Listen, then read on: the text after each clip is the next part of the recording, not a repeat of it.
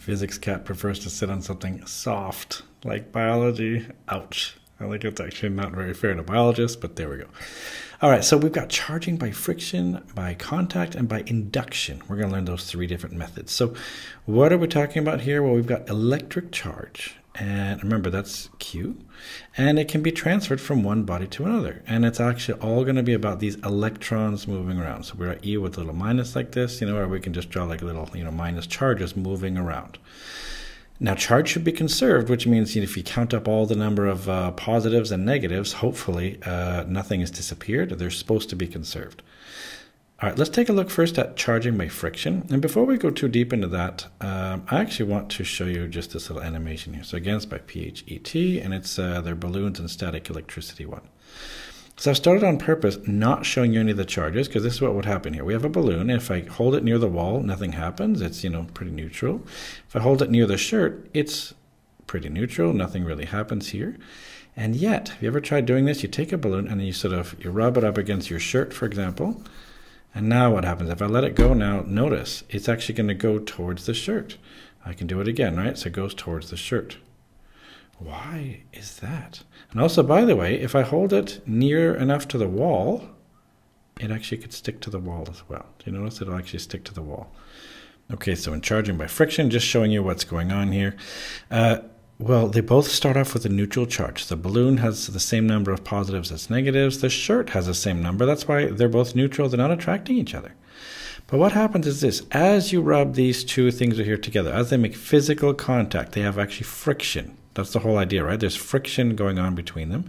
Now, this depends on the materials. Not all materials want to do this, but like a balloon on a sweater, though, that works quite well. What happens is this then. These, if I count these electrons, 1, 2, 3, 4, 5, 6, 7. As you rub, maybe, let's actually just say, so a lot of the electrons here. So the 1, 2, 3, 4, 5, let's say 6 of them go that way. So maybe, one of them stays here, but a lot of the other ones went over here. So that means maybe we stay with like, 1 here, but then this one has 6 extras, so like 1, 2, 3, 4, 5, 6 extras. So what happens then is this one right here, let's see, what's the charge on these ones? This shirt is overall positively charged, and this balloon is now negatively charged. And that means a negative and a positive, what do? Oh, they attract each other. So that's why the balloon will be attracted to the shirt. If I go back to that little animation, and that's what's going on. So let me show you here. So I'll take this one here. Remember, initially, look, it's neutral. It doesn't stick to anything, right? But what happens is, as I rub it, do you notice then the electrons, I'm like scooping up electrons. And now look, my balloon is overall negatively charged, and you can see on the left side, the shirt, at least close to the arm right there, is positive. So when I let it go, what happens? Of course, it's going to be attracted. Now, what I like is that what happens to the wall? You can also make a balloon stick to a wall. Why? Well, that's because locally, do you notice, because this balloon is negatively charged and the wall is neutral, look as I get closer to the wall. Do you notice what's happening? The electrons in the wall are moving away. And as they move away, well, then the wall gets, slightly positively charged. And that means then a positive and negative attract. So it's not very big. Do you notice if I just bring it over here, it's going to go left instead. So if I bring it really, really close, then I can make them stick as well. So that's how you can get a balloon to stick onto a wall. I like this one here. It's another one. This might explain, like in Canada, for example, where I'm from, on a really a winter day, if it's really dry, for example, if you rub your feet on the ground, what are you doing? Well, you're using friction. You're getting a bunch of electrons from the floor or the carpet. And of course, what happens is when you touch something metal like this right here, then bzzzt, you have a shock there. I like how they call this one here John Travoltage. It's so stupid too. This one here goes all the way around like this. But you can rub it, and of course, and then you can wait, and of course, bzz, you give a place for all the electrons to go. Okay, so this was charging by friction. And what happened, of course, the important thing to know about charging by friction is that the two materials ended up with opposite charge. That's important. Okay, let's look at charging by contact. So this time we're going to have two different materials. Let's say one of them is negative. Let's say it's a metal rod or something like that. And then we've got an uncharged one. Now, why is this one here negative? In this case, it's because it's got 1, 2, 3, 4, 5, 6, 7, 8, 9, 10, 11. It's got 12 negative ones, but it's only got 6 positive. So that's why it's negative. And this one here is even number, so there we go. And what happens is this. As you bring them together in step 2 here, as they touch, what's going to happen? Well, these extra electrons right here then are going to be able to go, let's say, to the right. So let's maybe then they'll go these ones right here, let's say these extra 6, maybe some of the electrons right here, whoops, I better draw it in blue instead. I like to do it that way. The electrons are going to go that way. In other words, maybe you know, there's 6 extra ones, so maybe 3 of them will stay here. So 1, 2, 3, but maybe 3 of them then will go over here.